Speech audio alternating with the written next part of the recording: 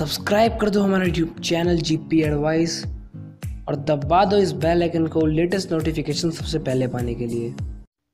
अगर आपको वीडियो में दिखाए गए नोट्स पसंद आए तो आप डिस्क्रिप्शन को ओपन कर सकते हो और वहाँ पर जाकर डायरेक्ट साइट पे जा सकते हो। अगर आपको साइट पे जाना नहीं आता या डिस्क्रिप्शन ओपन नहीं करना आता तो आप वीडियो के टाइटल पर क्लिक करो तो आपके सामने डिस्क्रिप्शन ऑप्शन हो जाएगा और इसके सामने लिखा हो क्लास 10th नोट्स, तो आप उस पर के सामने जो लिंक है उस पर डायरेक्ट क्लिक करके साइट पर जा सकते हो और आप साइट पे जाके बिल्कुल फ्री में नोट्स पढ़ सकते हो क्लास 10th के सारे। थैंक यू फ्रेंड्स का हमारे और आपके चैनल जीपी एडवाइस में बहुत बहुत स्वागत है। दोस्तों आज मैंने वीडियो आप सभी की डिमांड पे बनाई। आप सभी ने डिमांड करी थी कि सर इंपॉर्टेंट क्वेश्चन पे वीडियो बनाओ और एक वीडियो ये भी बनाओ कि कैसे हमें बोर्ड एग्जाम के अंदर मैथ की तैयारी करनी है। तो दोस्तों इस वीडियो में आपको सारा कुछ बताऊंगा डिटेल में। तो दोस्तों बिना टाइम इसकी वीडियो को स्टार्ट करते हैं।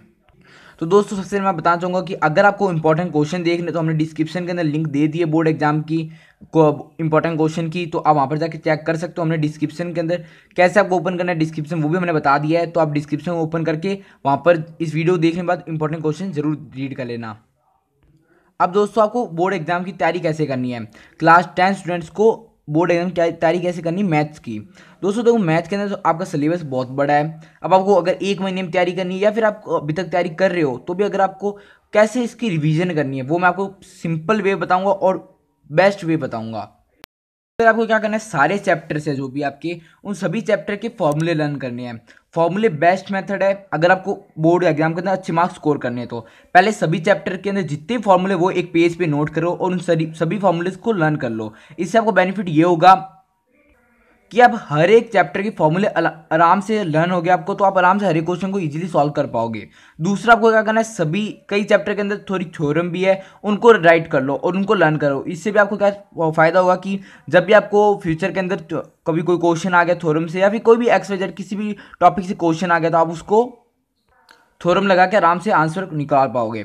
तो दोस्तों सबसे आपको इन दोनों चीज़ों को लिखना है और उसके बाद लर्न करना है। तो तीसरा आपको क्या करना है, तीसरा आपको ये करना है कि सभी चैप्टर्स के थोड़े थोड़े क्वेश्चन सॉल्व करने हैं। जैसे हो गए आर डी शर्मा होगी या फिर आपके पास जो भी एक्स्ट्रा बुक है उसके अंदर क्वेश्चन देखना है, उसका सॉल्यूशन देखना है और हर एक क्वेश्चन को सॉल्व करना है। इससे आपको बेनिफिट होगा कि कल को आप जो क्वेश्चन सॉल्व कर रहे हो उसी टाइप का कोई क्वेश्चन आ गया या फिर आपको उस चैप्टर के बारे में पता लग जाएगा कि हाँ इस चैप्टर में मेरे को कितना आता है कितना नहीं आता।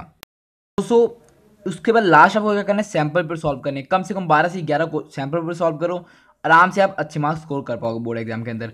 सैम्पल पेपर आपको टेंशन नहीं लेनी है, सैम्पल पेपर हम अपने चैनल पे अपलोड करेंगे जल्दी। हमारे सैम्पल पेपर से रिलेटेड वीडियोस आएगी। पहले हम सोच रहे कि इंपॉर्टेंट क्वेश्चन शायद डाल दो, उसके बाद सैम्पल पेपर भी डालेंगे। तो दोस्तों इस वीडियो में इतना ही। अगर आपको हमारी ये वीडियो अच्छी लगे तो प्लीज़ इंपॉर्टेंट क्वेश्चन भी देख लें जिससे आपको पता लग सके कि बोर्ड एग्जाम के किस टाइप क्वेश्चन आने वाले। मैं सारे इंपॉर्टेंट क्वेश्चन डिस्क्रिप्शन दे दिए, आप एक बार जरूर चेक कर लेना। तो प्लीज़ आप हमारे चैनल की ये वीडियो प्लीज़ लाइक करना, अपने सारे फ्रेंड्स के साथ शेयर करना क्योंकि हमने इस वीडियो बनाने में बहुत ज़्यादा मेहनत करी है।